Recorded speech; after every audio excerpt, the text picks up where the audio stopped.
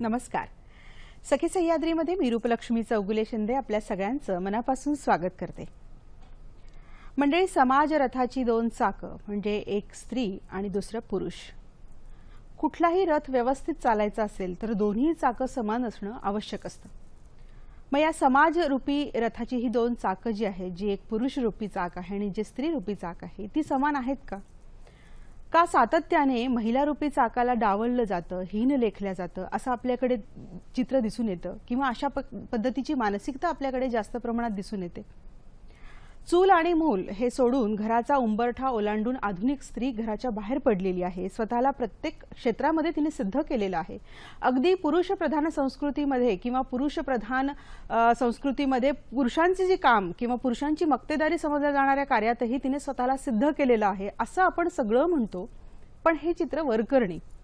किती टक्के स्त्रिया खरंच घराच्या बाहेर जाऊन काम करतात?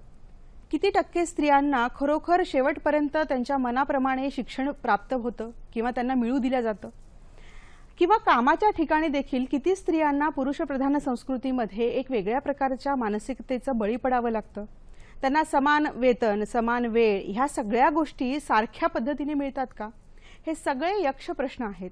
महिलांच्या दृष्टिकोनातून ते अत्यंत महत्त्वाचे आहेत. आणि जेव्हा आपण देशाचे अर्थकारण किंवा देशाची आर्थिक घडी वगैरे असे शब्द उच्चारतो त्यावेळी महिलेचा या अर्थकारणामध्ये तेवढाच समान हक्क किंवा तेवढंच समान योगदान असणं किती महत्त्वाचं आहे, या दृष्टिकोनातून महिला कामगारांच्या कायद्यांकडे व्यवस्थित दृष्टिकोनातून बघणं अत्यंत आवश्यक आहे. कारण महिलांच्या या समस्येवर तिला साथ देण्यासाठी कायदे आहेत, परंतु ते कायदे तिच्यापर्यंत पोहोचत नाहीत.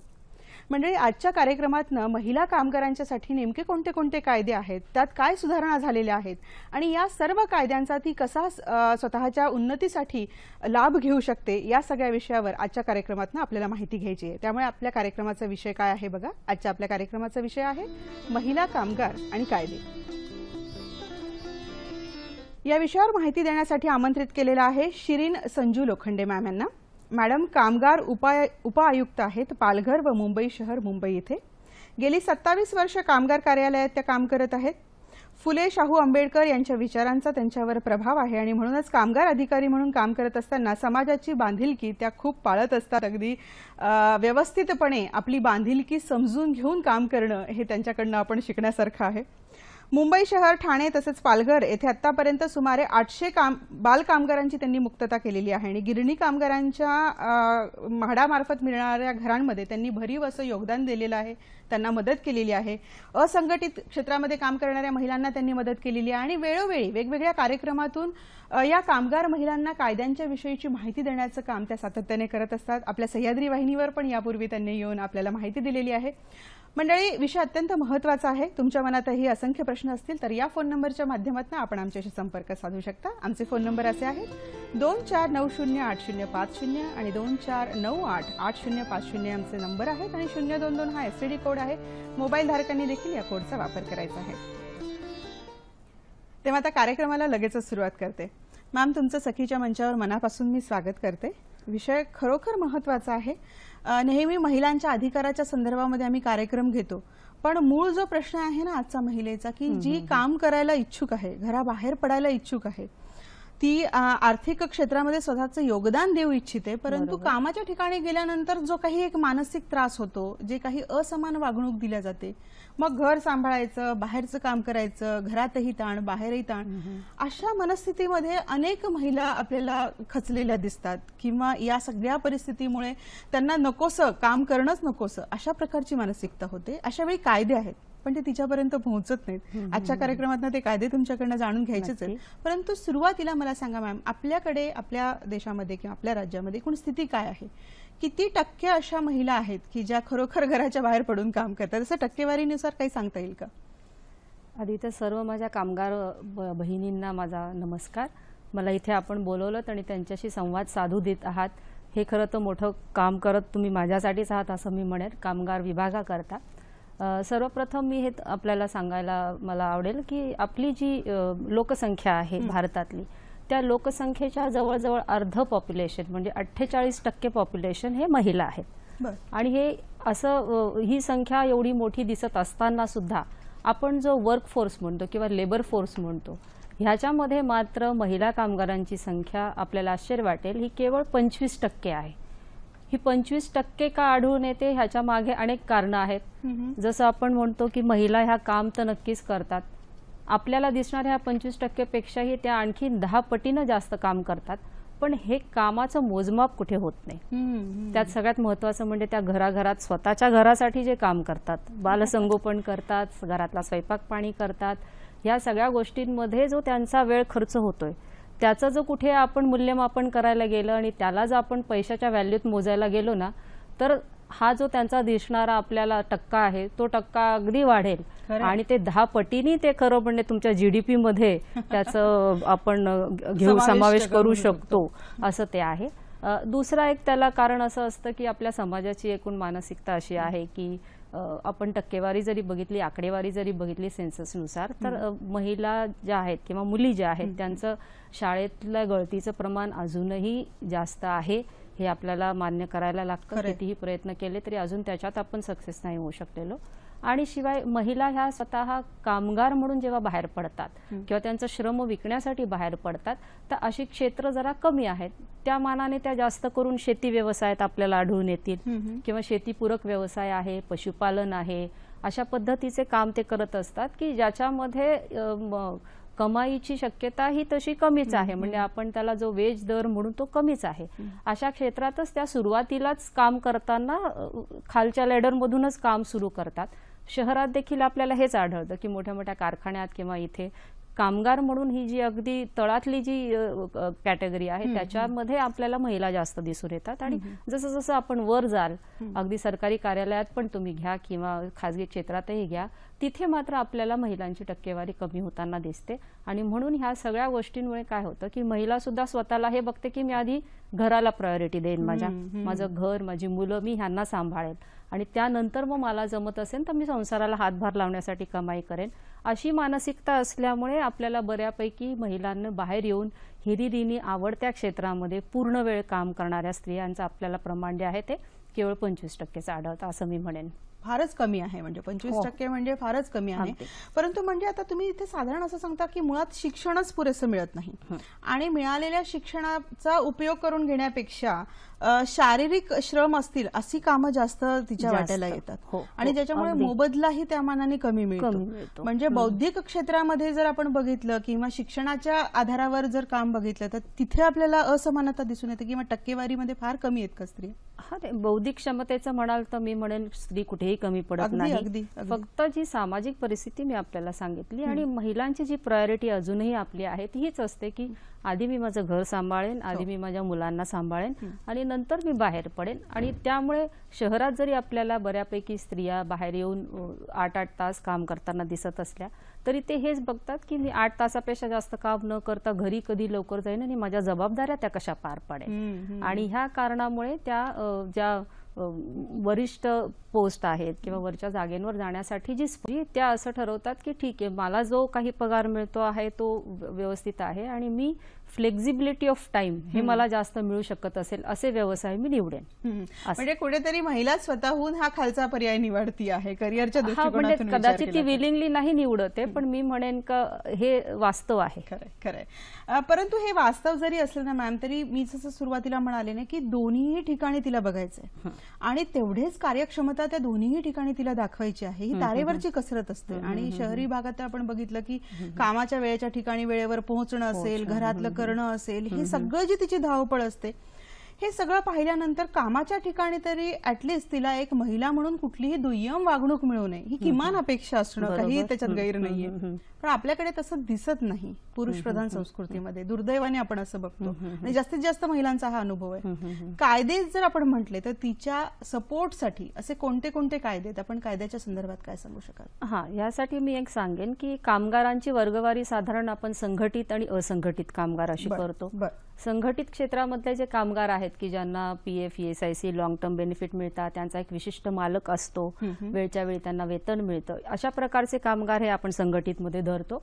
पण ही संख्या केवळ वर्कफोर्सच्या आपल्या 7% आहे. आणि उरलेले जे 93% कामगार आहे की ज्याच्यात स्त्रियांचा सुद्धा समावेश आहे, अशी संख्या जवळजवळ 93% कामगारांची आहे. आणि त्यातही महिला कामगारांमध्ये बघाल आपण तर 90% जास्त महिला कामगार या असंघटित क्षेत्रामध्ये काम करतात. अच्छा. मग ते असंघटित क्षेत्रात काम करत असल्यामुळे त्यांना आपण कामगार कायद्यांच्या संदर्भामध्ये ही माहिती आपण जरूर देऊ. पण हे जे कामगार कायदे आहेत की ज्याची अंमलबजावणी कामगार खात्यामार्फत केली जाते ते लागू होतात प्रामुख्याने संघटित क्षेत्रातील महिला कामगारांसाठी. आणि तुम्ही जसं म्हटलात की महिलांना संघटित क्षेत्रात काम करणाऱ्या महिलांना ज्या कारखान्यात असतील किंवा दुकानांमध्ये असतील, वेगवेगळ्या कॉर्पोरेट लेवलला असतील, तर ह्या महिलांकरता अनेक कामगार कायदे आहेत. शक्य असेल तर आपण ती स्लाइड सुद्धा दाखवू शकू की कुठले कामगार कायदे साधारण ह्या महिलांकरता आहेत. आणि कामाच्या ठिकाणी समान आपण स्क्रीनवर बघतोय आता बघतो की स्त्रियांकरता कामगार कायदे कुठले कुठले आहेत. तर हे प्रामुख्याने हे कामगार कायदे जे आहेत हे असंघटित क्षेत्रातील कामगारांना आणि विशेषतः महिला कामगारांच्या फायद्याचे असे आहेत. त्यातला आपण जर बघायला गेलं समान वेतन हा कायदा.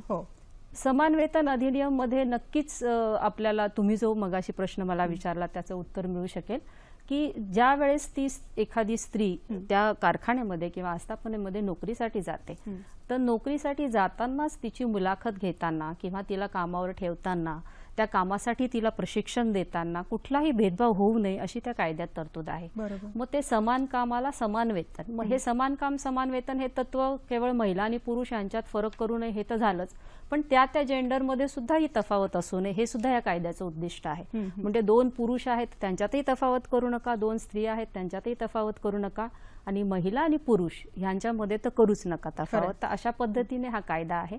आणि ही तफावत म्हणजे एंट्री पॉइंटला तर करायची नाहीच आहे आपण, पण त्यानंतरही समजा त्यांना नोकरीवरती आपण घेताना त्या मालकाने नोकरीवरती घेताना त्यांना कुठलं प्रशिक्षण द्यायचं असेल, त्यांना वेतन देण्याची वेळ असेल किंवा इतर काही सोयी सुविधा देण्याची वेळ असेल त्यामध्ये सुद्धा कुठल्याही प्रकारची तफावत किंवा भेदभाव करू नये असं हे कायद्याचं मूळ तत्व आहे.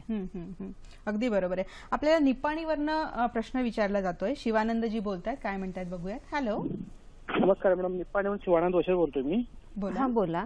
आणि माझा प्रश्न असा आहे, काही महिला कसं करतात की एखाद्या ठिकाणी नोकरीला जातात त्यांनी आणि भरपूर दिवस त्यांनी तिथं नोकरी करतात, म्हणजे परमनंट ऑर्डर मिळेल किंवा चांगला जॉब मिळेल, त्यांचे पुढचं काय प्रोसिजर होईल म्हणून अशा तसं नोकरी करतात. पण फार दिवस झाले तरी त्यांना म्हणजे परमनंट ऑर्डर मिळत नाही, काय नाही. आणि असं झाल्यामुळे मग समजा एखाद्या व्यक्तीला जर परमनंट ऑर्डर द्यायचं असेल तर एखाद्या चांगल्या नोकरी ठिकाणी ते किती दिवसात तर परमनंट ऑर्डर मिळालं पाहिजे. आणि समजा एखाद्या महिलाला न मिळाल्यामुळे त्यांनी कोणत्या ठिकाणी तक्रार करावं, त्यांना जॉब विचारून घ्यावं की असं आम्ही नोकरी करायला आणि आम्हाला परमनंट ऑर्डर देण्यात झाले तर काही नाही, याला काय करावं, असं कोणाकडे काय करावं असं मला विचारायचं. नक्कीच नक्कीच शिवानंदजी, तुमचा प्रश्न महत्वाचा आहे. आपल्याला निपाणीवरनं शिवानंदजींचा प्रश्न होता. प्रश्न खूप चांगला होता त्यांचा. अर्थात महिला आणि पुरुषाचा भेद नाही करता आपण जर सरसकट आपण कामगारांचा विचार केला त्यांच्या प्रश्नाला धरून तर खूप वर्ष किंवा खूप दिवस आपण तिथे काम केल्यानंतर परमनंट किती दिवसामध्ये कायद्यांनी तो व्यक्ती होऊ शकतो, त्यांनी कुठे दाद मागायला हवी, अशा प्रकारचा त्यांचा प्रश्न होता. काय सांगाल? बरोबर, शिवानंद यांनी खरा जो प्रश्न विचारला तो तर केवळ महिला कामगारांसाठीचा तर नाहीच आहे, तो सर्वच कामगारांना लागू होईल असा नक्कीच आहे. तर ह्याकरता शिवानंदजी मी आपल्याला सांगेन की औद्योगिक विवाद अधिनियम इंडस्ट्रियल डिस्प्यूट ऍक्ट हा आहे आणि त्याच्या अंतर्गत ज्या कुठल्याही स्त्री किंवा पुरुष कामगाराने मागील वर्षामध्ये 240 दिवस इतके काम भरलेलं असेल, त्यांनी केलेलं असेल, तर तो हा परमनंटच कामगार असतो. पण इथे थोडा भेद हा लक्षात घ्या की तो जर एखाद्या कंत्राटदारामार्फत काम करत असेल तर तो त्या कंत्राटदाराचा परमनंट कामगार होईल, कायम कामगार होईल. आणि तो जर एखाद्या कारखान्यामध्ये कायम कामगारांच्या बरोबरीने टेम्पररी वर्कर म्हणून, कॅज्युअल वर्कर म्हणून जर काम करत असेल तर 240 दिवस इतका त्याचा मागील वर्षाचे कामकाजाचे जे भरले तर त्या मालकाने म्हणो किंवा न म्हणो तो कायम कामगारच आहे त्या मालकाचा. तर अशा प्रकारे त्या कंत्राटदाराचा किंवा मालकाचा ह्यापैकी ज्याच्या कोणाच्या मस्टरवर तो कामगार काम करत असेल हा त्याचा कायम कामगारच होतो. आणि ह्याकरता जर आपल्याला दाद मागायची असेल तर नक्कीच आपण अनफेअर लेबर प्रॅक्टिस खाली, म्हणजे औद्योगिक विवाद अधिनियम हा तर आहेच, पण त्याकरता कामगारांसाठी अनुचित प्रथा अधिनियम जो आहे त्याच्याकरता आपण समुचित कामगार न्यायालयाकडे ही तक्रार करू शकता. किंवा तत्पूर्वी मी तुम्हाला विनंती करेन की आपण कुठल्याही जिल्ह्यातील त्या जिल्हा कामगार कार्यालयाकडे जा. जिल्हा सरकारी कामगार अधिकारी प्रत्येक जिल्ह्याला आहे आणि त्याच्याकडे आधी आपण ही तक्रार करा. ती तक्रार केल्यानंतर तो जिल्ह्याचा सरकारी कामगार अधिकारी हा नक्कीच समुपदेशन करण्याचा आणि सबमिट करून आणण्याचा प्रयत्न करेल. आणि त्यानंतरही जर समोरची व्यक्ती म्हणजे जो मालक किंवा नियोक्ता जर ऐकत नसेल तर आपण नक्कीच कामगार न्यायालयाचा दरवाजा ठोठवावा असा मी आपल्याला सल्ला देईन. अरे वा, नक्कीच. मॅम, आपण दुकाने आणि संस्था अधिनियम याच्याकडे वळण्यापूर्वी आपण मगाशी म्हणालात की समान वेतन हा अधिकार आहे, प्रत्येकाचाच आहे, स्त्री काय पुरुष आहे. परंतु आपण एक थोडासा वेगळ्या मुद्द्याकडे, एक सामाजिक मानसिकता या दृष्टिकोनातून बघितलं या मुद्द्याकडे किंवा या कायद्याकडे, खरंच चित्र तसं दिसतं का हो? कारण एक महिला आहे आणि तिला गरज आहे, किंवा आपण आता रस्त्यावरचे काम करणारी महिला घेतली, घरामध्ये काम करणारी महिला घेतली, किंवा कुठल्याही क्षेत्रामध्ये तिला समान वेतन मिळतं का? चित्र काय दिसतं समाजामध्ये? चित्र खरं काय आहे? कायद्याने अधिकार आहे, परंतु चित्र काय वास्तवात? ह्याकरता एक जेंडर पे गॅप म्हणून निर्देशांक आहे की ज्याच्याने हा सगळा अभ्यास केला जातो. आणि ह्या जेंडर पे गॅपमध्ये असं लक्षात येतं ना की भारतामधली परिस्थिती फारशी आशादायी सध्या तरी नाही. जवळजवळ 25% गॅप हा पुरुष आणि महिला ह्यांच्या कमाईमधल्या तफावतीमध्ये येते. याचाच अर्थ की कामाचं स्वरूप हे समान असतं, वेळ समान असते, कष्ट समान असतात, पण तरी देखील स्त्रीच्या वाट्याला मात्र थोडं कमी वेतन येतं. म्हणजे ही 25% ही जी गॅप दर्शवते ते दर्शवतं. तर आपल्याला लक्ष इकडे द्यायला लागेल की ही जेंडर पे गॅप जी आहे ही कमी कशी होईल. आणि नक्कीच मी म्हणेन समान वेतन कायदा तुम्हाला ह्या गोष्टीसाठी मदत करतो. समान वेतन कायद्यासंदर्भात पण मी सांगेन जर कोणाला तक्रार असेल तर सरकारी कामगार अधिकारी प्रत्येक जिल्ह्याला आहेत आणि त्यांच्याकडे आपण त्या संदर्भात तक्रार नक्कीच करू शकता. बरं मॅम, दुकाने व संस्था अधिनियम 1948 नेमका काय कायदा आहे हा? प्रत्येक जे दुकान आहे किंवा कमर्शियल इस्टॅब्लिशमेंट आहे ही त्या कायद्याखाली रजिस्टर होते. आणि त्या दुकानाच्या मध्ये जर 10 पेक्षा जास्त कामगार काम करत असतील तर मग कामगारांसाठीच्या ज्या सेवा शर्ती आहेत त्या कायद्यामध्ये नमूद केलेल्या आहेत. ज्याच्यामध्ये त्यांचे कामाचे तास आहेत, त्यांना सुट्टी आहे आठवड्याची देणं, किंवा ज्या सगळ्या गोष्टी आहेत कामाच्या नियोजनाबाबतच्या सोयी सुविधांच्या, त्या सगळ्या अंतर्भूत त्या कायद्यामध्ये होतात. आणि ह्या कायद्यामधल्या तरतुदींमध्ये महिलांसाठी पण काही खास तरतुदी केलेल्या आहेत. उदाहरणार्थ सगळ्यात पहिली तरतूद जी केलेली आता 2017ला नवीन अमेंडमेंट झाली आणि ह्या तरतुदीमध्ये त्यांनी असं सांगितलेलं आहे की महिला कामगार ही रात्री 9:30 ते सकाळी 7 ह्या वेळेमध्ये कुठल्याही दुकानामध्ये काम करणार नाही, दुकान किंवा व्यापारी आस्थापनांमध्ये. आणि तीच जर आस्थापना ही कारखाने अधिनियम खाली येत असेल, कारण कुठलीही आस्थापना ही एक तर दुकाने आस्थापना म्हणून असते, व्यापारी आस्थापना म्हणून असते, पण ती जर उत्पादन करत असेल आणि 10 किंवा 20 पेक्षा जास्त कामगार तिथे काम करत असतील तर तिथे कारखाने अधिनियम लागतो. तिथे हीच वेळ जी आहे महिलांना काम न करू देण्याची ती आहे रात्री 7 नंतर ते सकाळी 6 पर्यंत. तर अशा प्रकारे ह्या दोन्ही कालावधीमध्ये कायद्याने तरी असं सांगितलेलं आहे की महिलांना आपण कामावरती ठेवू नये, ही महत्वाची तरतूद त्याच्यामध्ये आहे. पण तरी देखील आता काळाची गरज म्हणा किंवा उद्योगधंदे जे शहरामध्ये वाढलेले आहेत त्याच्यामधली आपण व्यवस्था जर बघितली आणि या बदलत्या काळानुसार तर आपल्याला बदलायला हवंच. आणि म्हणून असं त्या कायद्यामध्ये नवीन तरतूद केली गेलेली आहे की जर ती महिला कामगाराची संमती असेल त्या रात्रपाळीमध्ये सुद्धा काम करण्याची आणि मालकाने देखील त्या गोष्टीला संमती जर दिलेली असेल तर उभयतांच्या संमतीनंतर त्या महिलेला रात्रपाळीमध्ये काम करण्याची आज्ञा म्हणजे परमिशन दिली जाईल. पण त्याकरता काही अटी आणि शर्ती आपण घातलेल्या आहेत. सगळ्यात महत्वाची अट आणि ही आहे की त्या महिलेला कामाच्या ठिकाणी जाण्याकरता आणि कामाच्या ठिकाणून घरी परत जाण्याकरता जर ती रात्रपाळीत काम करणार असेल तर तिला ती वाहन व्यवस्था पुरवणं, त्यासोबतच तिला सुरक्षाही पुरवणं ही त्या मालकाची नक्की जबाबदारी असेल. आणि त्याचबरोबरीने ती रात्रीचं जिथे काम करणार आहे त्या कामाच्या ठिकाणी पुरेशा उजेड असावा, पुरेशा सोयी सुविधा असाव्यात, तिला कुठल्याही प्रकारची लैंगिक छळाच्या संदर्भात किंवा अशा पद्धतीने सामोरं जावं लागू नये, सुरक्षित वातावरण. आणि ज्या ठिकाणी शक्यतो तर 3 पेक्षा कमी महिला कामगार असतील तर रात्रपाळी देऊच नये असं त्या दुकाने अधिनियम मध्ये म्हटलेलं आहे. त्यामुळे 3 पेक्षा जास्त महिला कामगार असतील तरच त्या ठिकाणी आपण रात्रपाळीत महिलेला काम देऊ शकतो.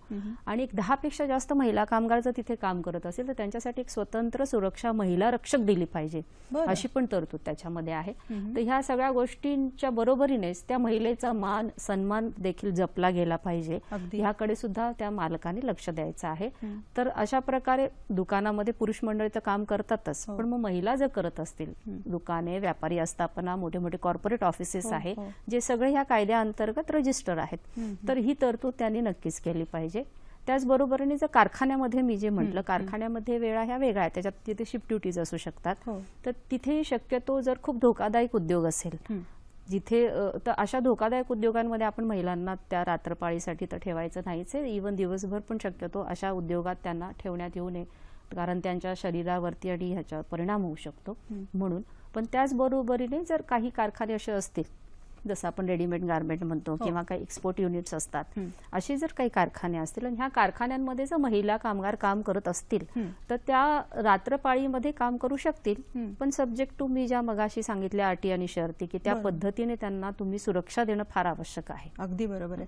परंतु मॅम, आता तुम्ही जे म्हणतायत की दुकाने, संस्था किंवा आता कॉल सेंटर सारख्या ठिकाणी आपण बघतो की सर्रास रात्रीच्या वेळेस अनेक मुली, महिला काम करत आहेत, तर त्यांच्या सुरक्षिततेचा प्रश्न मध्यंतरी फार ऐरणीवर आलेला मुद्दा होता. बरोबर. आणि त्यामुळेच ही 2017ची जी अमेंडमेंट आहे ही खूपच कडक केली गेलेली आहे.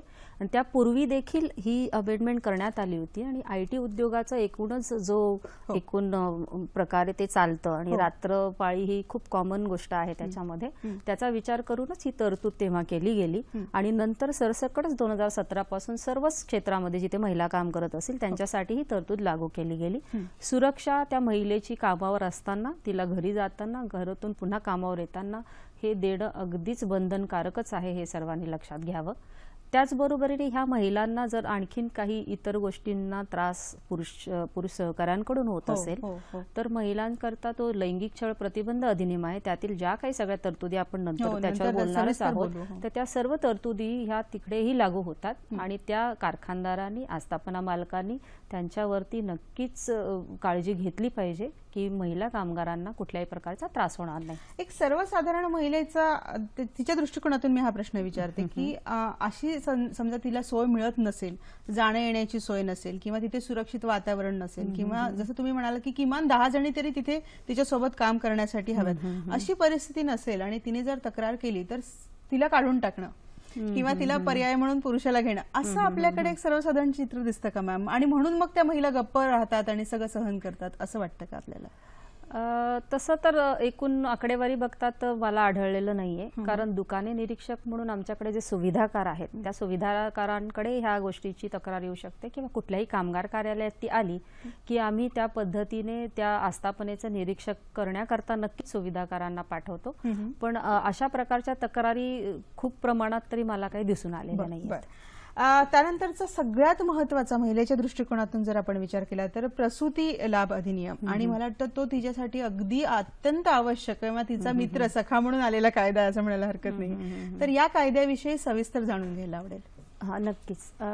प्रसूती लाभ अधिनियम जर तुम्ही बघाल तर तो आता आलेला आहे साधारण 76 साली वगैरे, पण त्यापूर्वीचा जर तुम्ही इतिहास बघितला की एक 17व्या-18व्या शतकापासूनच कामगार होते, कारखाने होते, जगभरात कारखाने होते आणि त्यात महिला कामगार देखील होत्या. हीच परिस्थिती आपल्या भारतात प्रामुख्याने मुंबईत गिरणी कामगार जो आहे हा तर म्हणेल मी एक प्राथमिक घटक आहे या सगळ्या कामगार चळवळीतला.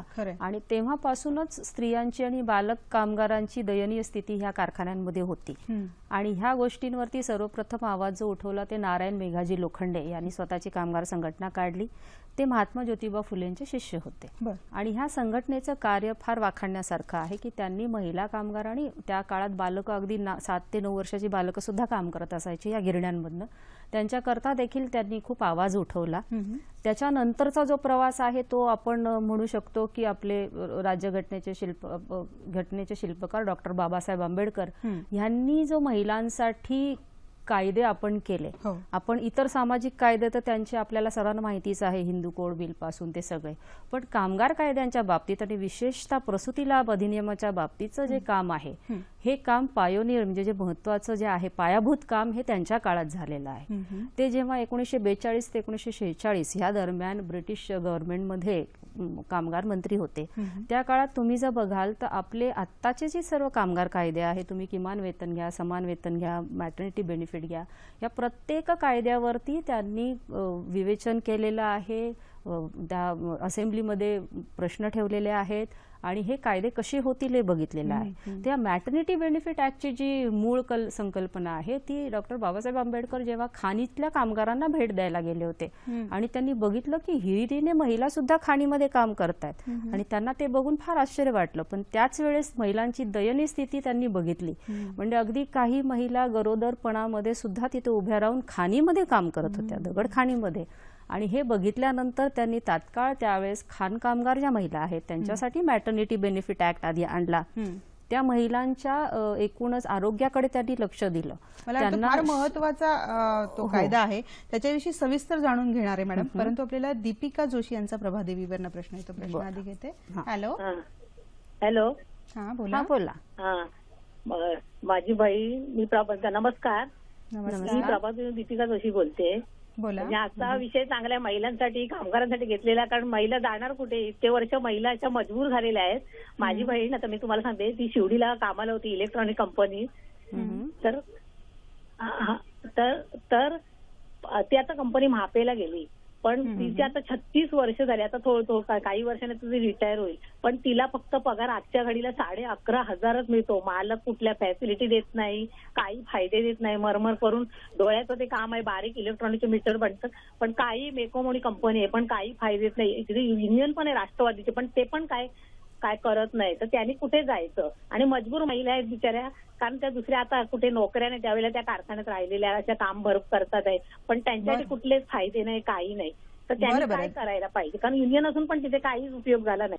बरं दीपिका ताई, तुमच्या प्रश्नाला मॅडम नक्कीच उत्तर देतील. आपल्याला प्रभादेवीवरनं प्रश्न होता.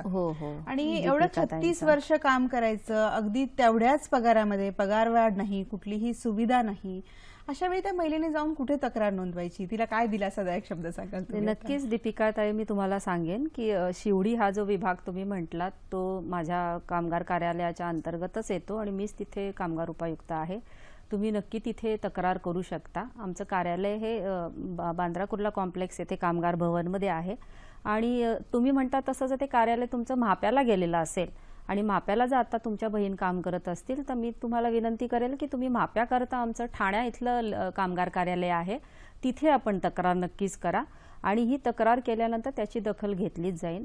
त्यांना जो पगार मिळतो आहे तो किमान वेतनाप्रमाणे आहे की नाही हे देखील तिथे नक्कीच तपासलं जाईल आणि आपल्या बहिणीला नक्कीच न्याय मिळेल अशी मी तुम्हाला मार्गदर्शन करते. नक्कीच मॅम.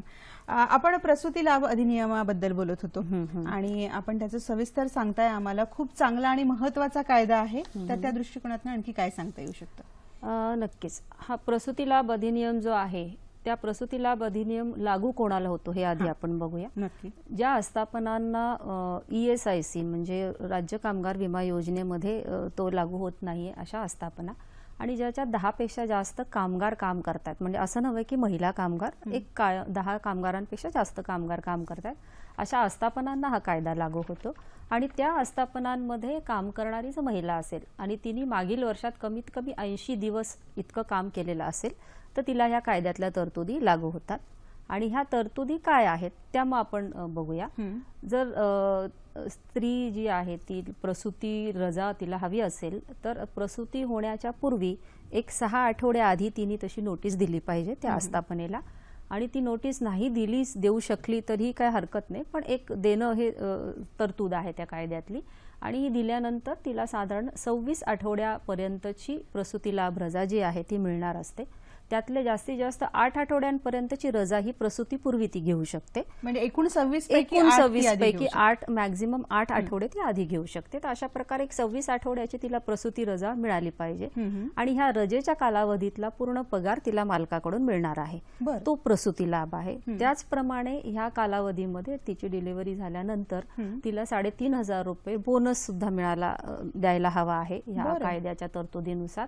तर ह्या प्रकारे हा प्रसूती लाभ तिला मिळायला हवा. हा सगळा संघटित असंघटित दोन्ही क्षेत्रामध्ये लागू आहे का? नाही, कसं होणार ह्याच्यात? असंघटित मध्ये तुमच्याकडे समोरनं कोणी व्यवस्थापक किंवा मालक नाहीच आहे ना, त्यामुळे आपण आता जे कामगार कायद्यांचं बोलणार आहोत ना खरं तर ते आपण असंघटित कामगारांविषयीच मी बोलू शकते. आपण असंघटित कडे नंतर वळूया. पण मला मुद्दा इथे का मी हा मुद्दा छेडला, कारण आपल्याकडे आपण चित्र असं बघतो की बहुतांश महिला ह्या असंघटित क्षेत्रामध्ये काम करतात. त्यामुळे जो हा प्रसूतीचा कायदा खूप चांगला आहे, परंतु किती टक्के स्त्रियांना याचा लाभ घेता येऊ शकतो हाही एक मुद्दा आपल्याकडे आहे. जर आपण मी तर म्हटलंच ना की ज्यांना ESICच्या तरतुदी लागू होतात, ESICच्या मध्ये त्यांचं ऑलरेडी कॉन्ट्रीब्युशन जे अंशदान आहे महिला कामगारांचं ते त्या भरत असतात. आणि त्यामुळे हा जो प्रसूती लाभ मिळणार आहे तो त्या मालकाकडून मिळण्याच्या ऐवजी ESIC कॉर्पोरेशन कडून त्यांना मिळणार आहे.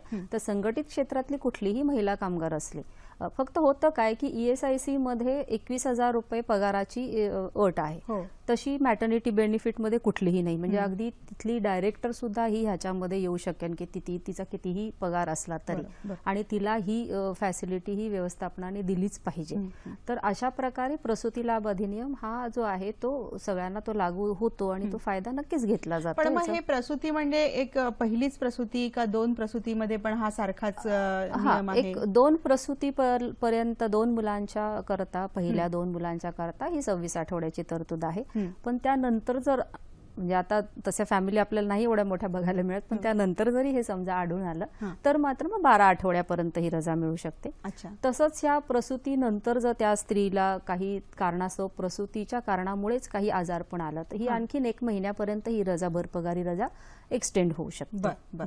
मॅम, ह्या सगळ्या खूप महत्वाच्या किंवा तिच्या उपयोगी पडणारे कायदे आहेत, पण त्याचबरोबरीने मला ना असं वाटतं की सगळ्यात महत्वाचा कायदा किंवा सगळ्यात अत्यंत आवश्यक असणारा कायदा म्हणजे कामाच्या ठिकाणी होणारा लैंगिक अत्याचार किंवा छळ जो आहे, तर त्यावर सविस्तर बोललं गेलंच पाहिजे. कारण आपल्याकडे काय आहे ना, लैंगिक अत्याचार आणि छळ म्हटलं की त्याला फारच एक ढोबळ मनाने बघितलं जातं. म्हणजे कोणीतरी तुमच्याकडे वेगळ्या दृष्टिकोनातनं साधं बघतंय किंवा नुसता दृष्टिक्षेप टाकतोय किंवा एखादं काहीतरी आजकाल सोशल मीडियातनं मेसेज करणं असेल किंवा अशा प्रकारच्या गोष्टी पण या अंतर्गत येतात. हे बऱ्याच महिलांना माहिती नाहीये आपल्याकडे दुर्दैवाने. तर त्या बाबतीत काही सविस्तर सांगता येईल का? नक्कीच मी हे सांगेन की महिलांना जर अशा प्रकारे काही त्रास होत असेल तर त्यांनी गप्प बसू नये. त्याकरता पूर्वीपासून विशाखा जजमेंट म्हणून सुप्रीम कोर्टाने दिलेले आदेश होते, ते आदेश गाईडलाईन्स म्हणून पाळले जात होते आणि त्याच्यामध्ये लैंगिक छळामध्ये कुठल्या कुठल्या गोष्टी येतात ह्याचं अतिशय व्यवस्थित विवेचन केलेलं आहे. म्हणजे आत्ताच्या काळामध्ये काही घाणेरडे SMS करणं किंवा काही कटाक्ष नजरेचे टाकताना ते त्या स्त्रीला अनकम्फर्टेबल वाटणं, या सगळ्या गोष्टींचा त्याच्यात समावेश होतो. किंवा काही सेक्शुअली कमेंट्स करणं, काही पोर्नोग्राफी त्यांना दाखवायचा प्रयत्न करणं, ह्या सगळ्या गोष्टींचा समावेश हा त्याच्यात होतो. आणि ह्याच विशाखा गाईडलाईन्स प्रमाणे ज्या काय दिलेल्या गाईडलाईन्स होत्या त्यालाच कायद्याचं स्वरूप दिलं गेलेलं आहे 2013 साली. आणि म्हणून महिलांना कामाच्या ठिकाणी होणाऱ्या लैंगिक अत्याचाराबाबत प्रतिबंध अधिनियम असा तो अधिनियम आलेला आहे. या अधिनियमाअंतर्गत अंमलबजावणी जी आहे ती महिला व बाल विकास अधिकाऱ्यांकडून केली जाते. याच्यामध्ये अत्यंत महत्त्वाची तरतूद ही अशी आहे की ज्या आस्थापनांमध्ये 10 पेक्षा जास्त कामगार काम करतात, म्हणजे केवळ महिलाच नाही तर सर्व कामगार मिळून 10 पेक्षा जास्त कामगार काम करतात, अशी सर्व दुकाने, आस्थापना, अशा सगळ्या कारखान्यांना हा कायदा लागू होतो. आणि अशा प्रत्येक कारखान्याने आणि आस्थापनेने आपल्या कामाच्या ठिकाणी एक अंतर्गत तक्रार समिती, इंटरनल कंप्लेंट कमिटी ही करणं फार आवश्यक आहे. या इंटरनल कमिटीच्या ज्या अध्यक्ष आहेत त्या शक्यतो त्यांच्याकडे काम करणाऱ्या वरिष्ठ महिला अधिकारीच असाव्यात. अगदीच महिला अधिकारी उपलब्ध नसेल तरच इतर अधिकारी, पण त्याला महिलांविषयी कळवळ आहे, सामाजिक भान असलेला अधिकारी आहे, असा अधिकारी त्या कमिटीचा अध्यक्ष असावा. तसंच त्या कमिटीवरती सामाजिक जाण असणारे त्यांचे काही कामगार कर्मचारी ते घेऊ शकतात. आणि सगळ्यात महत्त्वाचा मुद्दा म्हणजे एक सामाजिक कार्यकर्ती, NGO ही बाहेरची त्रयस्थ व्यक्ती ही त्या कमिटीमध्ये असणं आवश्यकच आहे. अशा प्रकारची जी काही कमिटी असेल त्यातले जे काही मेंबर असतील त्याच्या मेंबरची संख्या कमीत कमी अर्धी संख्या ही महिला असायला हवी. तर ही अंतर्गत तक्रार समितीचं सर्वात प्रथम कार्य हे असेल की एखाद्या महिलेने जर अशा प्रकारची लैंगिक छळाची तक्रार केली तर त्या तक्रारीच्या संदर्भामध्ये ह्या अंतर्गत समितीने सुनावणी घ्यावी. त्या महिलेने ती तक्रार करण्याची मुदत ही 30 दिवसाच्या आत तिने करायला हवी. म्हणजे तिला हा अत्याचार आढळून आला किंवा अशी गोष्ट आढळून आली तर तिने 30 दिवसाच्या आत ह्या अंतर्गत तक्रार समितीकडे तक्रार करायला हवी. पण तरीही 30 दिवसानंतरचा आणखीन कालावधी ही कमिटी वाढवून देऊ शकते. म्हणजे 60 दिवस जवळजवळ तिला मिळतात. हा मला वाटतं एक कम्फर्टेबल कालावधी आहे. आणि तरीही जर त्यांना असं वाटलं की नाही, हा मी जे आता सांगायला आली ही मी आधी नव्हते सांगू शकत, तरीही तक्रार समिती नक्कीच त्याचा विचार करू शकते. आणि तक्रार समिती जेव्हा ह्यावरती सुनावणी घेते त्यावेळेस त्या महिलेचं नाव गुप्त ठेवणं, ह्या सगळ्या गोष्टी त्याच्यात आहेत. प्रसार माध्यमांना ते नाव न देणं, प्रसार माध्यमांनी हे भान बाळगणं की तिचं नाव कुठेही त्यांनी डिस्क्लोज करू नये, ह्या सगळ्या गोष्टींची तरतूद देखील त्या कायद्यात आहे. या उपर त्या अंतर्गत तक्रार समितीला जर असं जाणवलं की ह्या तक्रारीत खरोखर तथ्य आहे, तर ते स्वतः IPCच्या कलम 509 अंतर्गत ती कमिटी स्वतः जाऊन तक्रार करते. कारण ती महिला तेवढी सक्षम नाहीये ना, किंवा कदाचित असंही होऊ शकतं की त्याचा परिणाम इतका झालेला आहे की त्या महिलेची मानसिक स्थिती खराब झालेली आहे, किंवा तिला काही कारणामुळे ती नाही येऊ शकत आहे समितीसमोर. तर एवढीही मुभा दिलेली आहे की ही तक्रार जी आहे ते तिचे सगळे सोयरे, मित्रमैत्रिणी, अगदीच नाही तर महिला आयोग सुद्धा तक्रार ह्या अंतर्गत तक्रार समितीकडे करू शकते. खूपच चांगला कायदा आहे. आपल्याला घनश्याम कोंडलकर नागपूरवरनं प्रश्न विचारतात. हॅलो. नमस्कार. नमस्कार. नमस्कार मॅडम. नमस्कार. मला असं विचारायचं, चॅरिटेबल ट्रस्ट जो दवाखाना चालवते त्याच्यामध्ये महिला काम करतात. एका दवाखान्यात 30 ते 40 महिला काम करतात, पण त्यांच्याकडे कसं पगाराची जी सुविधा आहे ती फक्त असेल कोणाला 3,000, कोणाला 3,500, कोणाला 4,000 अशी आहे. तर या संघटित कामगाराच्या मध्ये बसत नाही का संघटनेमध्ये, आणि यांची तक्रार कामाचं स्वरूप कसं आहे त्यांचं? कामाचं स्वरूप कामाचं स्वरूप आहे, सगळ्याच प्रकारचे कामं तिथे असतात. महिला काम करतात तिथे, 30 ते 40 महिला काम करतात. हो, पण कसली ट्रस्ट कसली आहे? त्यांचं काही उत्पादन आहे की काय व्यवसाय आहे? दवाखाना चालवते ती. बरं बरं. OPD basis. हा, घनश्यामजी, नक्कीच ह्या महिलांना किमान वेतन अधिनियम लागू होतो. किमान वेतन अधिनियम अंतर्गत हॉस्पिटल आणि नर्सिंग होमसाठी जे शेड्यूल एम्प्लॉयमेंट आहे त्याचं किमान वेतन त्यांना लागू होईल. आपण नजीकच्या कामगार कार्यालयामध्ये तक्रार व्यवस्थित दाखल करा. त्या महिलांनी ती तक्रार स्वतः करू दे, एखाद्या संघटनेने करू दे, किंवा आपण स्वतः देखील ही तक्रार केली तर आमचे कामगार अधिकारी नक्कीच ह्याच्यावरती कारवाई करतील. अगदी अगदी. आणि मॅम, कामगार कार्यालयातर्फे तक्रार नोंदवण्यासाठी वेबसाईटही आहे, आणि मॅडम त्या वेबसाईटबद्दलही आपल्याला सांगतील, किंवा आम्ही ती वेबसाईट आपल्याला दाखवू. मॅम, आपल्याला बरेचसे प्रश्न आले की अशा पद्धतीचा प्रॉब्लेम आहे, अशा प्रकारची हे आहे, तर आम्ही कुठे दाद मागायची, कुठे तक्रार नोंदवायची? थोडंसं आपण वेबसाईटच्या स्वरूपामध्ये त्यांना काही माहिती देऊयात का? हो, नक्कीच. मी तर मगाशी सांगितल्याप्रमाणे कामगार कार्यालयात ते कुठेही जाऊन तक्रार दाखल करू शकतात. कामगार कार्यालयांचे पत्ते त्यांना नेटवरनं अवेलेबल होऊ शकतील, पण तरी देखील ते स्वतः ह्या ज्या आता आपल्याला स्क्रीनवर वेबसाईट दिसत आहेत ना, त्याच्यावरती ते नक्कीच तक्रार दाखल करू शकतात. आपण त्या वेबसाईट सांगाल तर बरं होईल. महालेबर कमिशनर @gmail.com, www.mahashram.gov.co.in, आपलेसरकार.महाराष्ट्र.gov.in या ठिकाणी आपण जाऊन कुठलीही तक्रार असेल कामगारांच्या संदर्भातली तर ती आपण नोंदवू शकतो. बरोबर मॅम? आणि ही जी शेवटची साईट आपण सांगितली ना, आपले सरकार, तर ही तर शासनाच्या कुठल्याही खात्याविषयी काहीही तुमचं म्हणणं असेल, गाऱ्हाणं असेल, तर ते तुम्ही त्या साईटवरती मांडू शकता. तिथून ही सगळी माहिती त्या त्या खात्याच्या लोकांकडे जाते आणि आपल्याला त्यातून नक्कीच मार्गदर्शन मिळू शकते. नक्कीच. मॅम, आपण अतिशय महत्त्वाच्या कायद्याबद्दल बोलत होतो की एकूणच अशा पद्धतीने जे लैंगिक छळ आहे ह्याचं स्वरूपच मुळात महिलांना माहिती नसतं की कुठल्या कुठल्या पद्धतीने ते केल्या जाऊ शकतं, किंवा आपण लैंगिक छळ म्हणतो आता त्याला जोडूनच थोडंसं त्याच्याविषयी सखोल माहिती द्याच.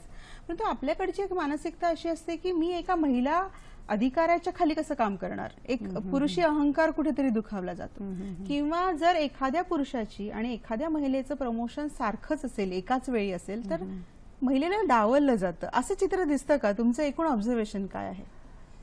मी तर म्हणेन शासकीय कार्यालयामध्ये कुठेतरी एक हे छुप्या पद्धतीने असतं. हे म्हणजे एक आपण पारदर्शक ग्लास बॅरियर म्हणून याला ते नक्कीच कुठेतरी असतं, पण आपणच स्त्रियांनी त्यात खमकेपणाने मार्ग काढायला हवा आणि तो मार्ग आपण नक्कीच काढतो असं मला वाटतं. मगाशी आपला एक छोटासा मुद्दा सुटला असं मी म्हणेन की आपण जी अंतर्गत तक्रार समिती हा जो गोष्ट सांगितली ही तर प्रत्येक आस्थापनेमध्ये असावी की जिथे 10 पेक्षा जास्त कामगार काम करतात.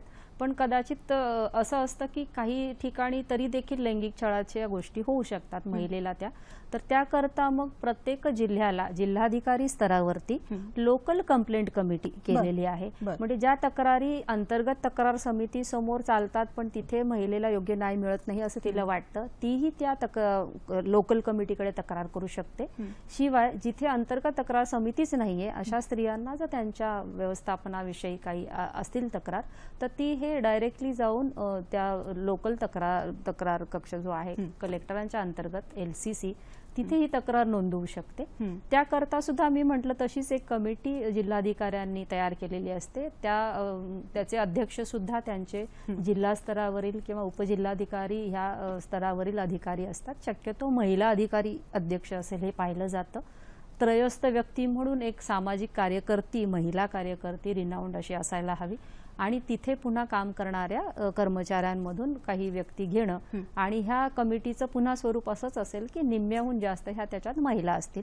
तर ही जी तक्रार समिती आहे ही ह्या सर्व अंतर्गत तक्रार समित्या ज्या खाजगी कंपन्यांच्या आहेत किंवा इव्हन शासकीय कार्यालयात पण अशा समित्या आहेत, ह्या सगळ्या समित्यांवरचा कंट्रोल ह्या समितीकडे आहे जिल्हाधिकाऱ्यांच्या. आणि दरवर्षी अशा सर्व अंतर्गत तक्रार समितीने आपापला अहवाल देखील जिल्हाधिकाऱ्यांना पाठवला पाहिजे. आणि ह्या समित्यांकरता जर आपण म्हणाल तर त्या समितीला एवढे अधिकार आहेत अंतर्गत तक्रार समितीला की ती त्या मालकाकडे तक्रारदार जो काही असेल त्यांनी ज्याच्या विरुद्ध तक्रार केली असेल त्याच्या बाबतीत काय ऍक्शन घ्यावी हे सुद्धा सुचवू शकते. नक्कीच. आणि आपण मगाशी चर्चेत एक गोष्ट म्हटलो की कदाचित खोटी तक्रार करणारे पण मला तेच म्हणायचं, कारण बऱ्याचशा पुरुषांचा असा एक आरोप असतो की मॅडम ह्या तुम्ही म्हणतायत परंतु अशा अनेक महिला आहेत मी म्हणेन की तो त्यांचा दुरुपयोग करतात. ते त्यांचा ग्रह आहे असं होत नाही शक्यतो. कारण 90% तक्रारी तर मी म्हणते की महिला स्वतःहूनच पुढे येत नाही. ते त्यांनी पुढे यावं. त्यांना ही अशा प्रकारची यंत्रणा नक्कीच उपलब्ध आहे. आणि ज्या अगदीच असं घडलंच, समजा आपण अगदीच टोकाचा विचार करू की खोटी तक्रार कोणीतरी केलेली आहे, तर अशा खोट्या तक्रार करणाऱ्या व्यक्तीविरुद्ध सुद्धा ही कंप्लेंट कमिटी जी आहे, तक्रार समिती जी आहे ती त्या मालकाला शिफारस करेन त्यांच्यावरती काय ऍक्शन घ्यावी. कदाचित ती ऍक्शन ही त्यांच्या टर्मिनेशनची असू शकते किंवा इतर काही छोट्या शिक्षा देण्याची सुद्धा असू शकते. अगदी बरोबर आहे मॅम. आता काय होतं ना की आपण एक वेल सेटल घरातली सगळे फॅमिलीज किंवा आपण स्त्रिया आहोत की आता आपले मिस्टरही असिस्टंट कमिशनर आहेत गव्हर्नमेंटमध्ये किंवा मुलगी तिने MBBS केलं. आता आपल्याला ह्या अगदीच खालच्या स्तरातल्या महिलांचे वस्तुस्थिती जी आहे, त्यांचे जे प्रश्न आहेत कितपत जाणवतात मला माहिती नाही, परंतु असंघटित क्षेत्रामध्ये काम करणं हा त्यांची मजबुरी असते, त्यांना त्याच्याशिवाय पर्याय नसतो. पण तिथे हे कायदे जितक्या प्रमाणात पाहिजेत तसे त्यांना लागू होत नाहीत आणि त्यांची जी काही अवस्था होती ती अत्यंत दुरावस्था आहे. एकूण आपण कायद्याचा भाग थोडासा बाजूला ठेवूयात आणि मला एक, तुम्ही या क्षेत्रामध्ये तळमळीने कामही करता, फक्त अधिकारी म्हणून नाही. एकूण चित्र काय सांगाल आणि त्याच्यावर कशा पद्धतीने मार्ग काढता येऊ शकतो भविष्य काळात तरी, असं आपलं एकूण चित्र आहे, त्याबद्दल काय सांगाल? जसं मी मगाशीच उल्लेख केला तसं असंघटित क्षेत्रामध्ये खरी तर कामगार संख्या ही जास्त आहे. आणि मग ह्या असंघटित क्षेत्राकरिता कुठली यंत्रणा असावी, तर त्याकरता असंघटित डेव्हलपमेंट कमिशनर म्हणून एक कार्यालय कार्यरत झालेलं आहे. आणि ह्या डेव्हलपमेंट कमिशन तर्फे असंघटित कामगारांमध्ये त्या महिलाही आल्या आणि पुरुषही आले. त्याच्यात घरेलू कामगार आहेत आणि रिक्षा टॅक्सी चालवणारे आहेत, भाजीचे ठेले चालवणारे आहेत, असे जवळजवळ विविध प्रकारचे 121 उद्योग आहेत की जिथे विशिष्ट असा त्यांचा मालक नसतो. पण अशा लोकांकरता हे असंघटित मंडळ झालेलं आहे. आणि ह्या मंडळाकडून अशा अनेक योजना आता भविष्यात येऊ घातलेल्या आहेत पूर्ण देशाच्या स्तरावरती की त्या कामगारांना त्यांना सोशल सिक्युरिटीज ज्या आहेत, आपण म्हणतो ESIC आहे, PF आहे, त्यांना विमा योजना आहेत, त्यांच्या मुलांकरता शैक्षणिक गोष्टींमध्ये मिळणारी त्यांना मदत आहे, सवलती आहेत. ह्या सगळ्या गोष्टींची मदत ह्या डेव्हलपमेंट कमिशनरच्या ऑफिसकडून केली जाणार आहे. नक्कीच नक्कीच. मॅम, आपल्याकडे अगदीच थोडा वेळ आहे, जाता जाता अगदी थोडक्यामध्ये आपल्या सगळ्या प्रेक्षकांना काय सांगाल? मी सगळ्या प्रेक्षकांना हेच सांगेन की महिला आहे म्हणून त्या कामगारावरती आपण अन्याय करू नका. महिला आणि पुरुष यांना समान कामाला समान वेतन हे तत्व आपण कधीच विसरू नका. आणि महिलांनी देखील गप्प न राहता आम्ही जे काही आतापर्यंत आपल्याला सांगितलं, आपल्याला कुठून मदत मिळू शकते, अशा सगळ्या गोष्टींची मदत नक्कीच घ्या. सरकार आपल्या सोबतच आहे, फक्त आपण पुढे येण्याचा आम्ही वाट पाहत आहोत. अगदी नक्कीच मॅम. खरं तर असं आहे ना मॅम की आपण म्हणतो की महिला शिकली आहे, पुढे आली आहे, घराचा उंबरठा ओलांडून तिने सगळं स्वतःला सिद्ध केलेलं आहे वगैरे वगैरे, परंतु कुठेतरी पुरुष प्रधान मानसिकतेमध्ये दबलेली ही जी महिला आहे तिच्यासाठी कायदे अत्यंत सक्षम आहेत, तिच्या पाठीशी उभे आहेत. कायद्यांची माहिती करून घेणं महत्वाचं आहे. त्यामुळे सखी बिनधास्त हो, घराच्या बाहेर पड आणि स्वतःला सिद्ध कर, हे सांगण्यासाठी आजचा आपला कार्यक्रम होता. कसा वाटला कार्यक्रम? अवश्य प्रतिक्रिया कळवा या पत्त्यावर. पत्ता आमचा असा आहे, फेसबुक आहे www.facebook.com/dd सह्याद्री. ईमेल आयडी आहे sakhisayadri@gmail.com. यूट्यूबवर हा कार्यक्रम आपण बघू शकता. तो पत्ता आहे www.youtube.com/dd सह्याद्री आणि ट्विटर अकाउंटवर जाऊनही आपल्या प्रतिक्रिया अवश्य नोंदवा. आज आपण आलात आणि अत्यंत मोलाची महत्वाची माहिती आम्हाला पुरवली त्याबद्दल सखी सह्याद्रीच्या वतीने मी मनापासून आपले आभार मानते. खूप खूप धन्यवाद मंडळी. भेटूयात पुढच्या कार्यक्रमात नवीन विषयासह. तोपर्यंत नमस्कार. नमस्कार.